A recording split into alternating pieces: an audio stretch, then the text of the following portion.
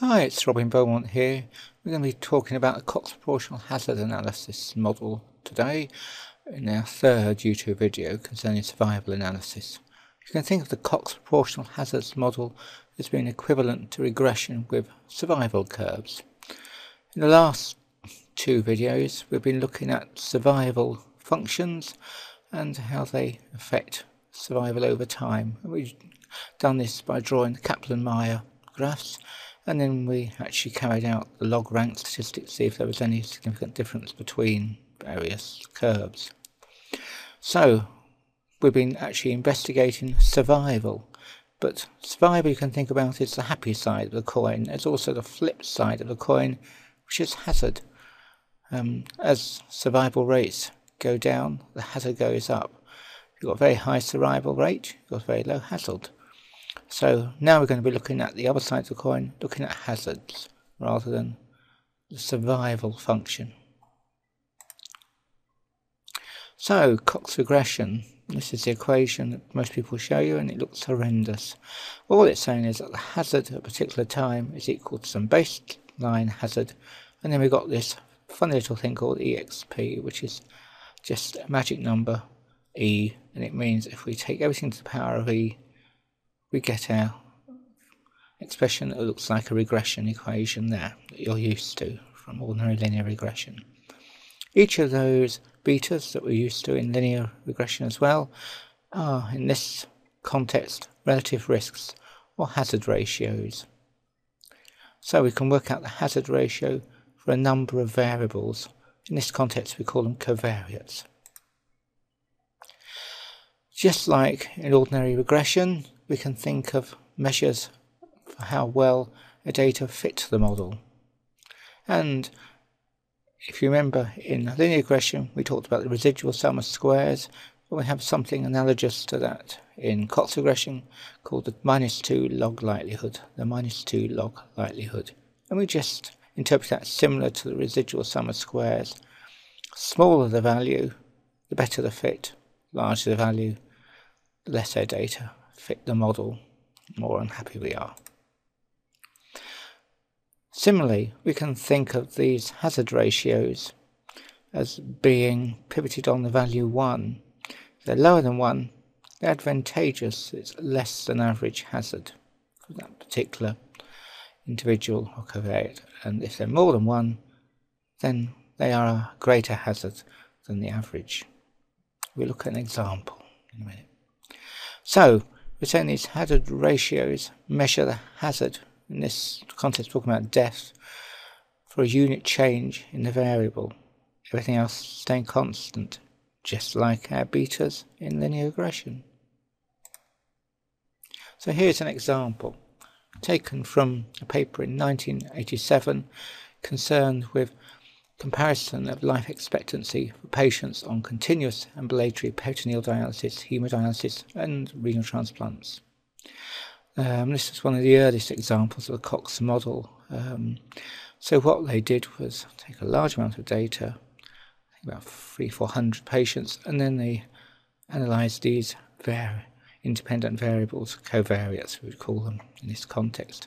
So you'll notice here is our relative risk or hazard ratio. They actually call it something different in the original article, that's what it is. And notice that these values are above 1, so they're adverse effect upon survival, whereas these values are below 1, so they're beneficial. So here we have age has a hazard ratio of 1.68 per decade, whereas amyloidosis has a relative risk of 8. However, if we look at the beneficial effect, we see here that male sex is half that of a female, because this is an actual factor with 2 levels. So females would be classed as a hazard ratio of 1, and males would have a hazard ratio of just half that, 0.48. This also goes for these other variables as well. We're going to be using an example from ovarian cancer trials that were carried out. And it's taken in a book concerned solely with survival analysis by Collette, first written in 1994, and there's a new edition out. So what we have is 26 subjects, and then we have time here, which I think is number of days. I'll check on that. Then we have censored observations, those that survived and those that died. So the zeros are censored, so they're the ones that survived. The ones are the ones that died. And then we've got two groups here where they had a single type of therapy or combination chemotherapy it was. But now we have a covariate, another independent variable that might affect survival, age in years. We want to know if this actually has an effect upon survival, as well as which treatment group they're in. Obviously, if we didn't have this age and we weren't worried about that, we could have just carried on as we did before, done our two survival curves, which are on the right there, and then carried out a log rank or a Breslow statistic, which we've got there, to see if there was any statistically significant difference between them. And we can see they're both above the critical value of normally 0.05, so we'd say that they probably did come from the same population and therefore aren't statistically different. But we haven't considered this issue here of age. So to do that, we'd have to consider some type of regression analysis. Of course, it will be the Cox proportional hazard model. And here it is, it will look like this. We'll have a proportional hazard model, and here we've got the first beta, which is treatment, and the second beta, which will be age.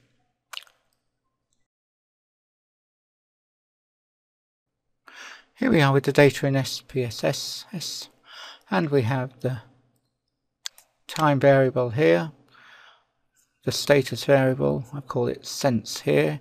And if we click on the labels, we can see which of those are dead and which are alive, censored. And we have treatment, whether in monotherapy or combined therapy in the next column, and the age in the last. And the variables are just standard variables. I've made treatment a nominal variable there. So to carry out the analysis, just go to Analyze, Survival, Cox Regression, time is time, status is a sense data, I've called it, and we know one of those that have died suffered the event, and we've got two covariates.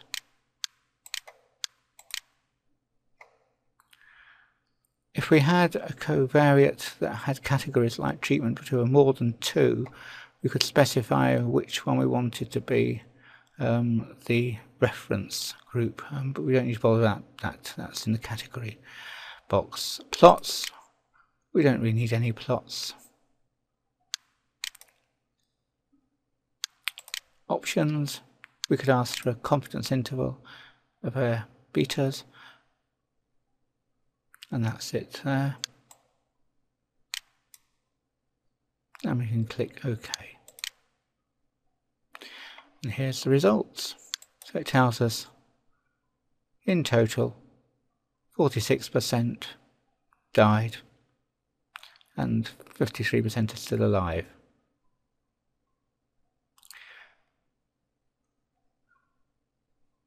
There's -2 log likelihood. What we can think about is the residual sum of squares, and that's used to help compare the null model with the model with two parameters to see if there is any difference. And there is. You can see here that the change from that model to this one with two parameters was statistically significant. So our model is some use. Question is, which parameters are of use in our model? If we look here, we've got two parameters, treat and age. Treat, before we look at the values, we'll notice that the significance is 0.209.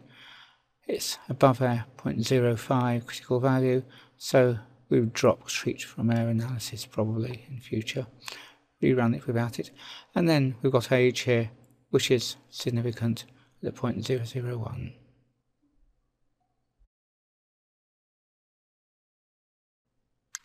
Here we are in R. Load the R commander interface.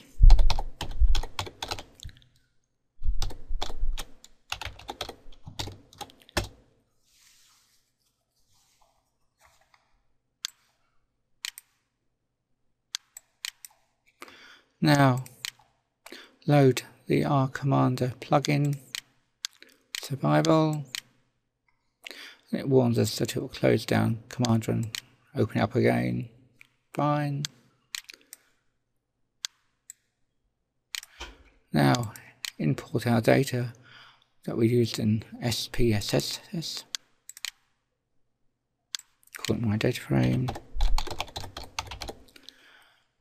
We don't want to use the value labels as factor levels, so take that off. Okay, find the file and use it.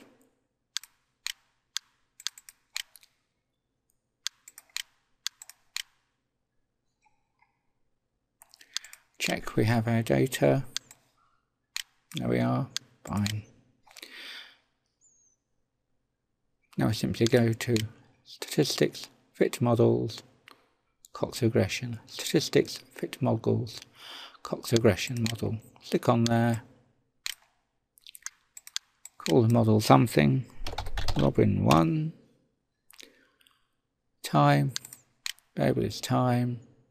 Event indicator is sense, and then we've got two covariates here, age and treatment level. We want the plus beside in between them, so we press plus and they automatically put them in.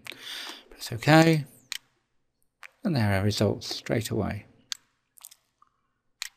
That's the R code that I created. There's the age covariate. Notice it's high significant, 0.001 as before, same as SPSS, and treatment, which is insignificant, so we probably could drop it. And there are the 95% confidence intervals.